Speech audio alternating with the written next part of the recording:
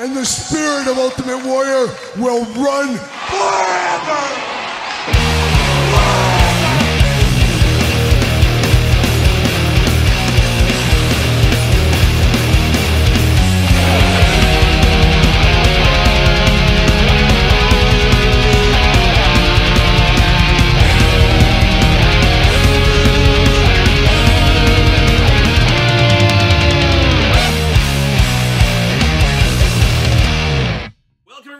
Kyle here, and it is Saturday, and you know what that means. It's time for the Toy News Action Figure News of the Week that interested me, that hopefully interests you, and it's a big Toy News week. So big, in fact, we're going to have 2 episodes of the Toy News this week, covering it all. Didn't want to put it all in a 2-hour video for everybody, or whatever it would be. Thought I'd split it up, and that's what we're going to do this weekend. So this could be part 1. Make sure you look out for part number 2. But of course, we're going to start off the Toy News with a little housekeeping action. Of course, this episode of the Toy News, sponsored by good friends of the channel, JaysToysAndGames.com. Head over to JaysToysAndGames.com. Use discount code Kyle. Save yourself 15%. Oh my goodness, 15%. Not 10, 15%.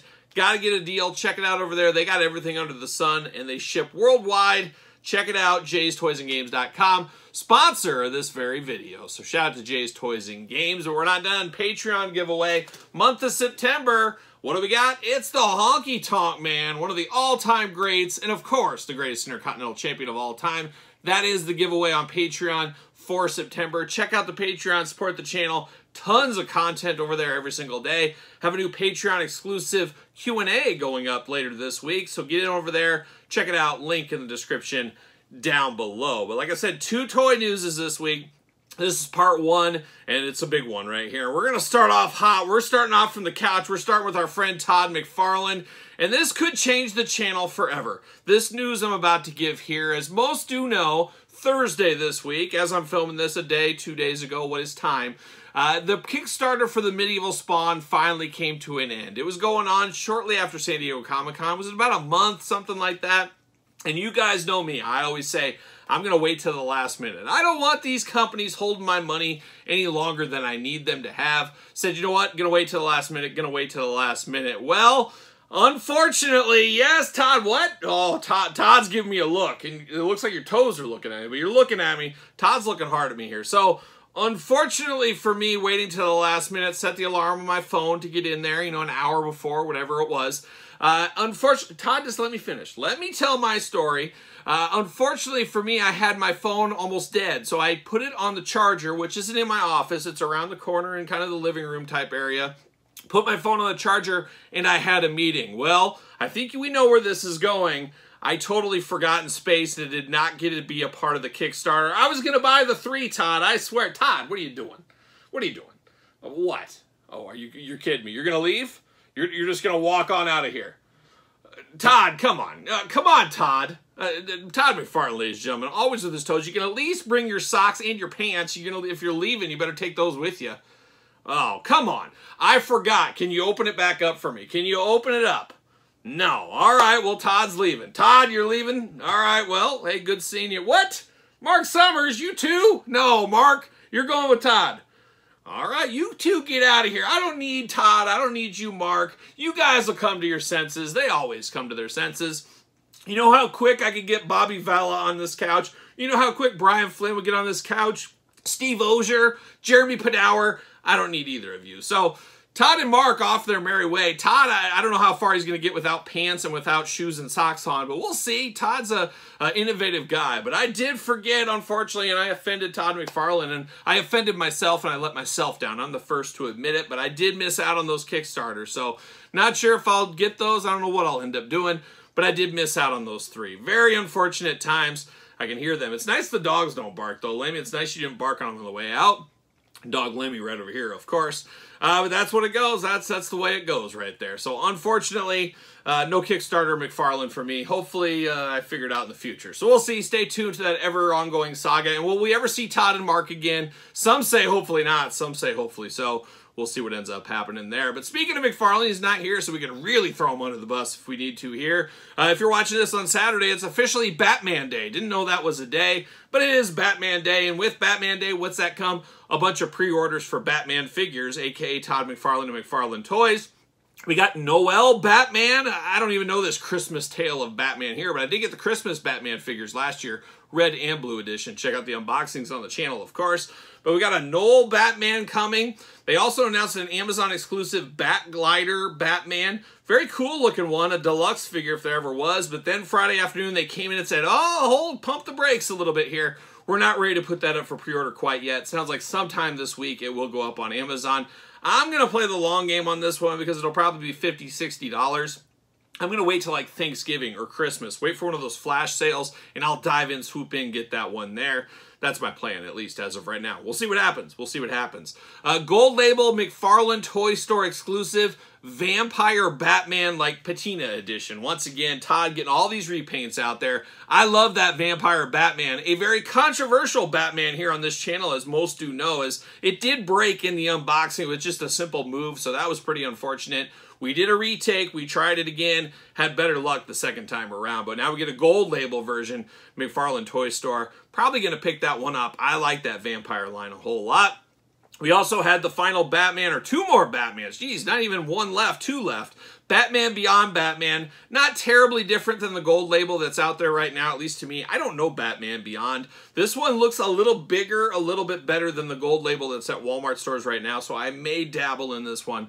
We'll see what happens. And then the one I'll get for sure, Batman and Ace Hound, of course. I love a dog. I love it when we get an animal with our figures. A good-looking Batman, but always good to have an animal there. You can use it with the other toy lines if you want to. You get to choose your own Batman adventure. But we're not done with McFarlane Toys in the DC Multiverse. Two Target exclusives announced this week.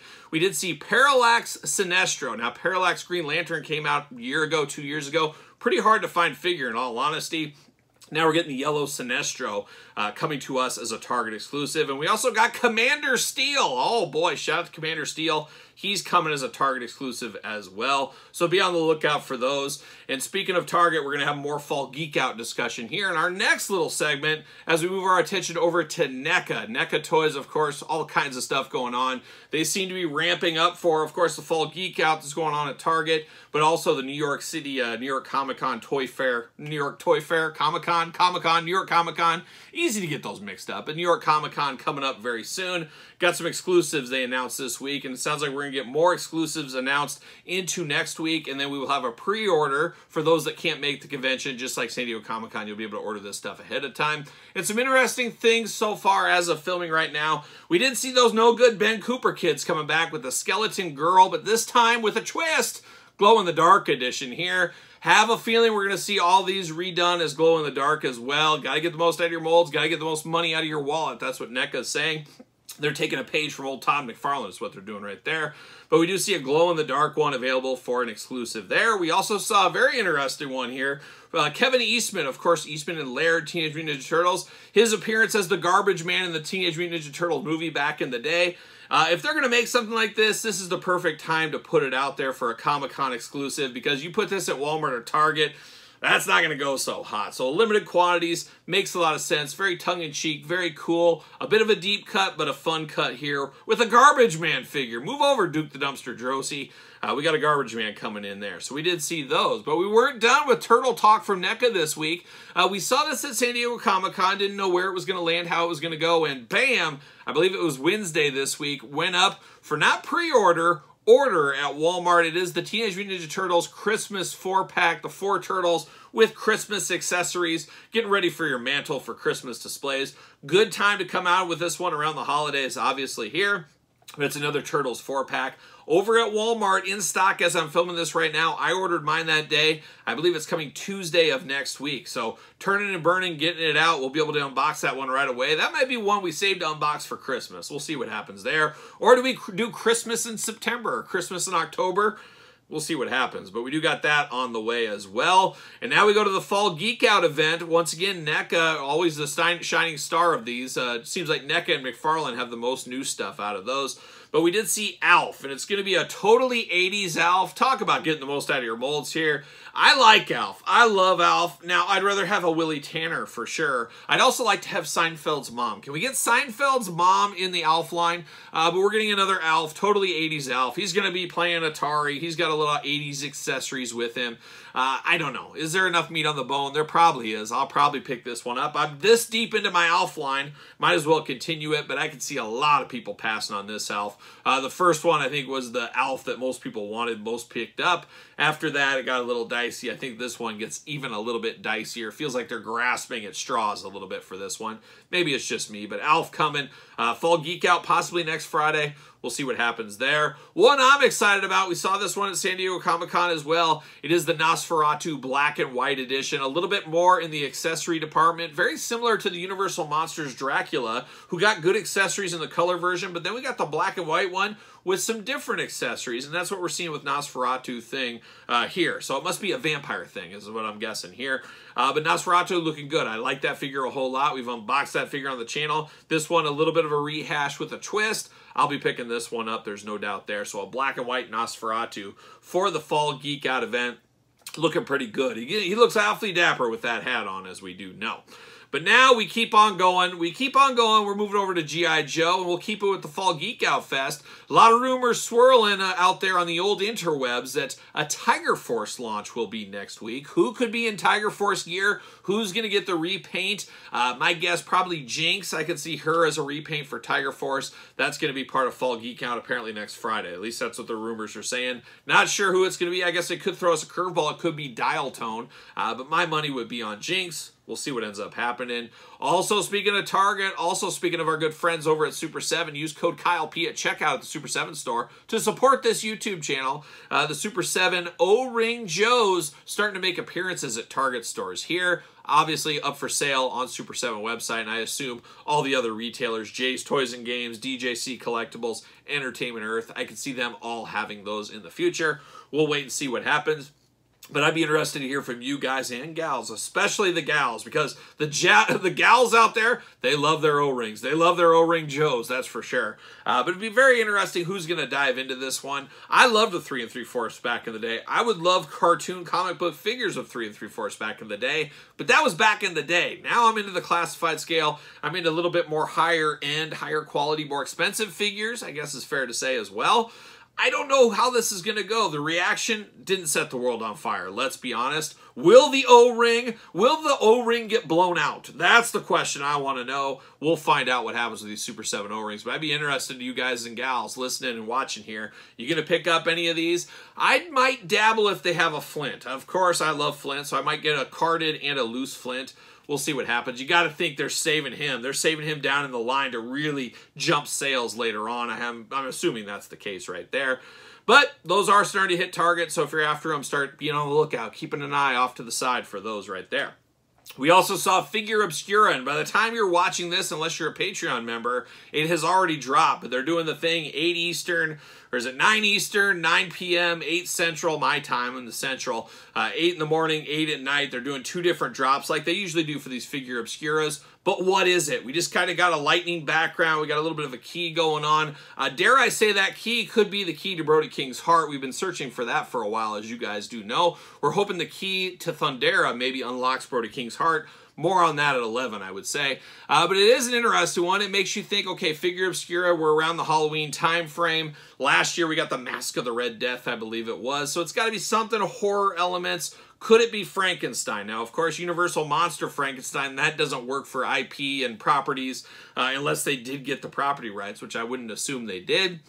However, like Mary Shelley's Frankenstein and the original Frankenstein, a lot of these characters are free in the public domain. They've been around so long, they're public domain. So it could be Mythic Legion's twist, of course, on the Frankenstein's monster. See what they come up with there. That's what my gut tells me. But in a wild card selection, I would love to see one Ben Franklin. Yes, Ben Franklin. Nothing says spooky Halloween like Ben Franklin flying a kite with a key on it, hitting some lightning on there. We'll see if that happens. Not giving the odds very good in Vegas. This is where I turned to Mark and Todd on the couch, but as we do know, they left. Unfortunately. Unfortunately for them, I still got my dog Ace over here, my dog Lemmy over there, and no idea where Domino is. Who knows where she's at, but the dogs, they always stick with you. They're always your friend to the end. We know how that goes, but if you're after that figure obscura, you better pick it up, of course, today. So you got another chance if you're watching this as it drops. And if you're into this thing, you probably already know about it. But we've also seen these re-released numerous times. Not as hard to get as they once were, but still a little bit more challenging than some other Mythic Legions, Cosmic Legion figures, as we do know. We also take a turn to the Masterverse this week. Yes, the Masterverse, He-Man and the Masters of the Universe. We saw Demo Man. Now, that is going up this coming Wednesday on Mattel Creations, about a $20 price point or so. If you're still collecting the Origins, you haven't abandoned the Origins and went all in on the cartoon collection, Demo Man is just around the corner, so another one coming. Very excited for that one. Looking pretty good for what it is. For what it is, of course, the original rendition of what we thought Skeletor was going to be, or they thought Skeletor was going to be. Still cool for what it is. I'll be picking up 2 of those. You know how that goes. We also saw Skeletor in the Masterverse, part of the vintage collection, it says right on there. A lot like the He-Man we got about a year. Once again, what is time? A year, 2 years ago, we got that He-Man. Matches that one. So there is some changes to the San Diego Comic-Con exclusive one that we got way back when. But it'll be interesting. Are we going to see more vintage collections? We've seen the Masterverse. It's part of Revolution, Revelation, Old School, New Eternia. A lot of different eras, a lot of different concepts in the Masterverse, hence the Masterverse. Could we now be seeing the vintage collection figures? We're going to get a classic Stinkor. We're going to get classics and redone of all these characters. Possibly could happen. Personally, hope it does not. I feel like the Masterverse, I wouldn't say it's close to the end, but I want to finish off some key characters before we start rehashing and we go back to He-Man, Skeletor, Teela, Man-at-Arms over and over and over again. But very interesting, something to really keep our eyes on in the future. Not sure exactly how this will go, but it does look pretty good. We also saw a few other ones. We saw Evil Lyn. We saw Fisto. We know those were around the corner. Saw those at San Diego Comic-Con. Gotta say, they look pretty good. That's what I want out of my Masterverse. Some of these newer characters that we haven't gotten. Of course, we've got Evil Lyn, but this is more classic Evil Lyn style. And Fisto, we need him to fist everybody. I'd fist Mark Summers and Todd McFarlane if they were here today. I keep looking over out of habit. They left. They left. They walked out. I heard them walk out the front door. And once again, Todd, no pants on, no shoes and socks. He's not going to get very far, but we'll see what happens. We'll see what happens.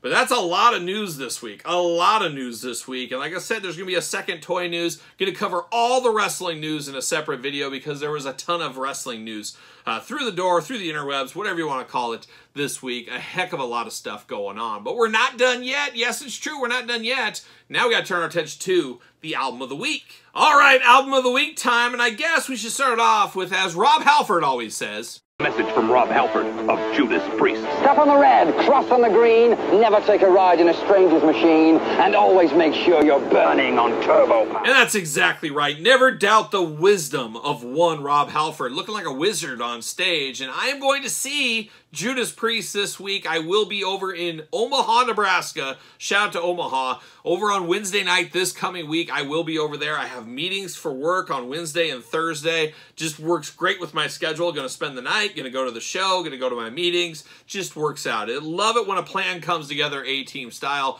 So I'm going to be unleashed in the West, I guess is what we'll call it this week, as I will get to see Judas Priest. Priest, one of my favorite metal bands of all time, so always fun to see Judas Priest in concert. So maybe we'll talk about that a little bit next week as well. Just a couple minutes ago, I just literally got home as I was working again. What's new? Always working, of course. But one of my local grocery stores, and I deal with this grocery store fairly regularly, also worked for them at one time. They had a little signing event here today with the members of Slipknot. Of course, Slipknot from my area. Went to the high school with some of the members of Slipknot. They're older, much older than me, but same high school at least. But of course, knowing Slipknot, being around Slipknot, seen them a million times because, you know, they're from this area. So they're not as special as maybe some other areas, but Knotfest is in town this weekend. I'm actually not going to Knotfest, as good friend of the channel, David C. Anderson, has his show this weekend in Colfax, Iowa. So I'm going to make the trek to Colfax, maybe even bring my wife and kids. We'll see what happens there. But he's got Brian Myers and Hornswoggle at the show. So I'm going to go to that. I'm going to support David and his friend. Also, Judas Priest is in town that same night, but I'm seeing him in Omaha making sacrifices. That's what I'm doing. And a lot going on this weekend here in town, as RVD is also in town. There's also a Pro Wrestling Revolver show. Elias is going to be there. It's a busy weekend, and you can't do it all. You can't make all the towns. We know how that goes. But a lot going on this weekend. Judas Priest next weekend. Slipknot today. I did see and talk to those guys for a while. Very interesting. Very interesting. Maybe more on that in weekly purchases. Maybe some pictures, too. Who knows? Who knows? Stay tuned to that.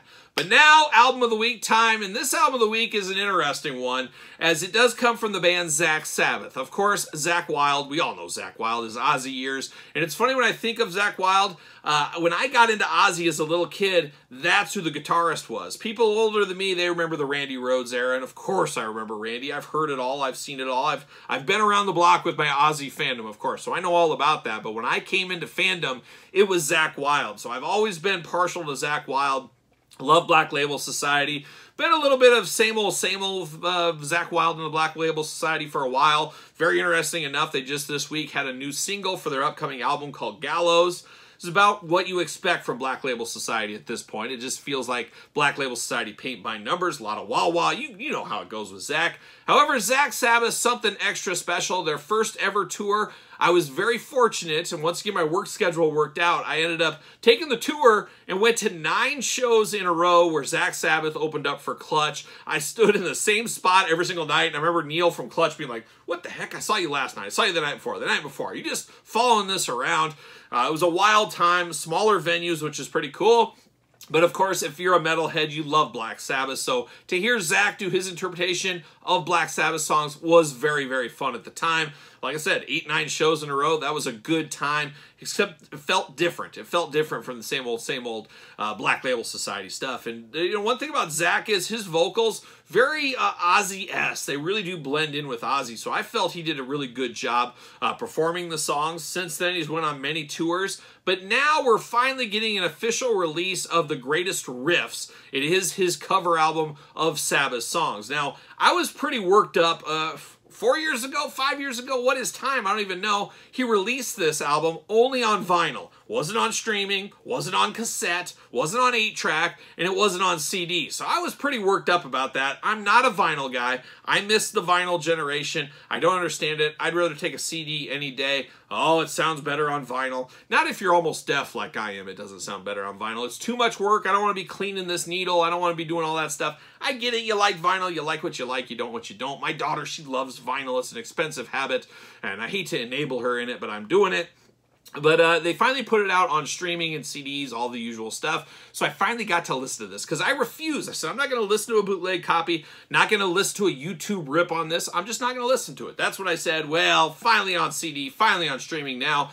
Checked out the greatest riffs. Boy, long way to get here, huh? Long way to get here, but a very good one. And Sweet Leaf is my favorite one that he covers on this album here. Loves the Sweet Leaf, of course, but a very, very fun album to listen to. We've all heard Black Sabbath. We've all heard Black Sabbath covers, but Zakk does a really good job on this one. It's definitely worth checking out if that is your thing. If you're into Zakk, you're into Black Sabbath, I'm sure you're going to enjoy this one here, and it was fun. I'm going to give it another spin probably this weekend as well. So there it is, Zakk Sabbath, Greatest Riffs, Album of the Week. What's your Album of the Week? Let me know in the comments down below. And a very busy toy news. Like I said, I've said it a couple times in this video. Don't want you guys to forget, or you gals, we got the wrestling portion of the toy news in a separate video. Stay tuned for that, of course, on the channel and even earlier for Patreon. Let me know your thoughts on these guys. Did you get the Kickstarter from McFarlane? Did you do it? Oh, let me know in the comments down below. Don't forget to like this video. Don't forget to subscribe to the channel. Turn on the old notification bell. We got videos every single day and then some. We got even more content for you, of course, over on Patreon. Patreon, the best way to support this channel. We got giveaways. We got Q&As. We got all the glamour shots. We got it all. Check out the Patreon, of course. Check out ProWrestlingTees.com. Search Kyle Peterson. Support the channel. Don't forget my book, now available on Kindle. It is the complete guide to the Jakks Class Superstars series. Appreciate the support over there. And don't forget social media. SirPaul64 on the X, the _Kyle_Peterson on Threads, and on Instagram. So for another toy news of the week, you know what I'm doing. I'm rocking and rolling, strutting and strolling, my way to a wrestling show.